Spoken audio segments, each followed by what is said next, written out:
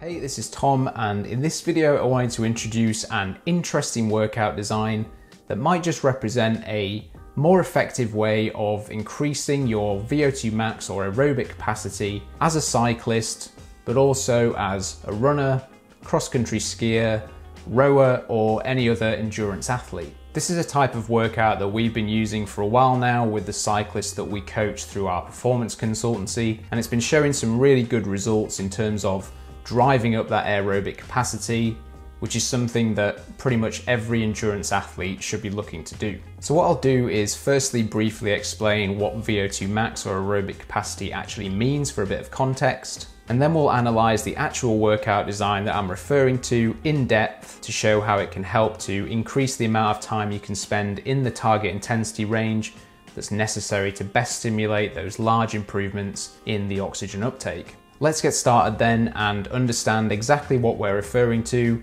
when we talk about VO2 max. Alright, to start with, the VO2 max, as many of you probably already know, is the maximal amount of oxygen that you can take in, deliver to the working muscles, and then use for energy production during high intensity exercise. Breaking this down, the V stands for volume, the O2 for oxygen, and the max part for, you guessed it, maximal. You'll see similar terms used in other areas of training and performance, such as VLA max, where the O2 or oxygen part here is simply replaced with LA, which refers to lactate, to represent the maximum lactate building rate, which is something we'll talk about in a future video.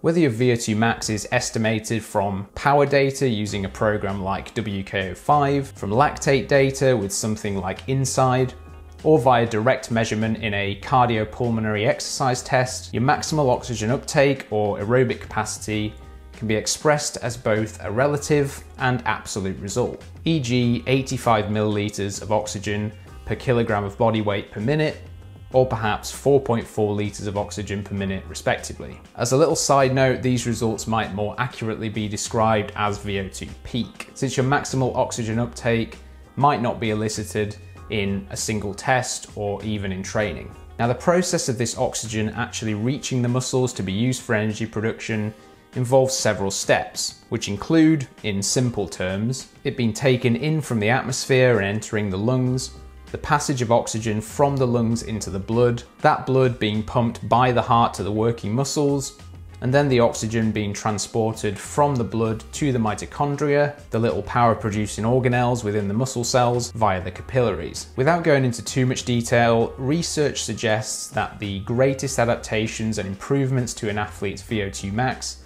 will come from the heart's role in this process, the strength of which can be measured by cardiac output. Now, there are two key parts to the cardiac output equation. The first is heart rate, measured in BPM or beats per minute, and the second is what's called stroke volume, i.e. the volume of blood that's pumped with each beat from the left ventricle. Looking at these two factors, and with an understanding that heart rate won't change greatly through training, it becomes very clear that the largest opportunity to improve your VO2 max centers around improving this stroke volume of the heart. This is key as it allows us to start from the ground up when designing workouts ideally suited to improve this important component of fitness. So now that we know that the stroke volume component of cardiac output is vitally important, and that cardiac output overall represents the greatest opportunity for improvements in the oxygen uptake, that leads us to the question of what we should do in training to most optimally improve the stroke volume. So let's take a look at that now. There are two main objectives we'll want to achieve for an effective VO2 max workout to be executed. The first is to reach a high heart rate, meaning upwards of 90 to 95+% of heart rate max, which will push the heart muscle to contract at a maximal force, driving a high stretching and elastic recoil. And secondly, we want to achieve a considerable accumulated training time in this elevated heart rate range in order to provide a large stimulus for adaptation. It's no good going as hard as possible and only spending mere seconds in this high heart rate range. Taking all these considerations into account, let's take a look at an optimized workout that can help us achieve these objectives to maximize the adaptive response and adequate strain. Here you'll see that the interval blocks look a little different from what you might be used to, especially for those intended to target VO2max improvements, where something like this is much more common. To start off with, we have a basic warm-up period as with most workouts, and this can be somewhat short, i.e. 10 to 15 minutes, or perhaps 30 to 40 minutes plus if these intervals are to be integrated within a longer session. This warm-up can be just some steady riding, or include a short effort at the power output anticipated for the main work intervals. The idea is then that we want to execute some work intervals that are far longer than we'd usually use for this purpose, where we found with our clients that 6 to 8 minutes and about 3 to 5 repetitions is tolerable and effective. The intervals want to start off with a super threshold effort designed to raise the heart rate quickly, where these will usually be at or above the intensity common for VO2max work, e.g. 120 to 130% of lactate threshold power, or FTP. After about 60 to 100 seconds, you should find that the heart rate under normal, decently rested circumstances will rise up into this target 90 to 95% of heart rate max range. At this point, the power is then brought down to a much more comfortable intensity, typically at or just below the lactate threshold or FTP. This provides a rapid relief to the muscles and a ceasing of quick lactate accumulation, but won't bring the heart rate down as quickly. Instead, the heart rate should remain elevated for a decent amount of time whilst the power stays low. It's worth noting that the blocks in the structured workout on screen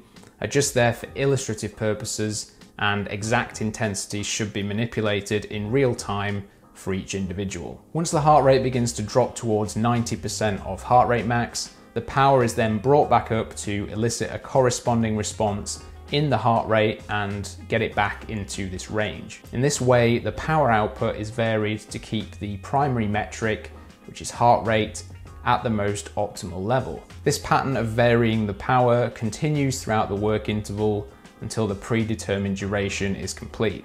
After the interval set is finished, the same thing as the warm-up generally applies, where you can use a short cool down if the overall workout is compact, i.e. if you're on an indoor trainer, or the ride can be drawn out for an hour or more if the intervals are part of a longer session. Finally, let's discuss some tips and suggestions to help you to perform these workouts as best as possible. As with any new workout, it's best to start out conservatively with regards to the duration of the work intervals and the amount of repetitions that you aim to complete, where using a range will give you some good leeway. Next, ensuring that you come into such a workout with a decent amount of acute freshness will be helpful, especially from the point of view of having the heart rate be responsive, which is typically an indication that the muscles aren't suffering from the kind of localized damage or fatigue that can stop you being able to push hard enough to generate the necessary high heart rate values. Next, we find the best terrain for these intervals when performed outdoors is on a sustained climb with a mild gradient that's enough to give you something to push against, yet not steep enough to prevent you from dropping the power sufficiently when you need to do. Alternatively, flat terrain can also work, especially if this is more specific to your typical racing domain. For example, if your training is geared towards flatter races or for time trials. For those interested, you may find the Sustainability of the VO2max paper by Veronique Billard, which is linked below in the description, to be some intriguing further reading on the results of applying this heart rate first approach to training the aerobic capacity. In summary then, compared to shorter intervals using a fixed power output associated with your VO2max, such as those derived from training zones calculated from an FTP test, these variable power intervals may help you to accumulate a far greater amount of time in the target heart rate zone that's ideal for stimulating these adaptations in cardiac output. So hopefully this short video has given you a few ideas and a new perspective on how to look at improving your aerobic capacity, which again is one of the cornerstones of endurance performance. If you've got any questions at all, then please leave them in the comments section below the video, and check the description box for some extra training resources from myself and Dr. Emma Wilkins. So until next time, good luck with your training, and I'll catch you on another video soon.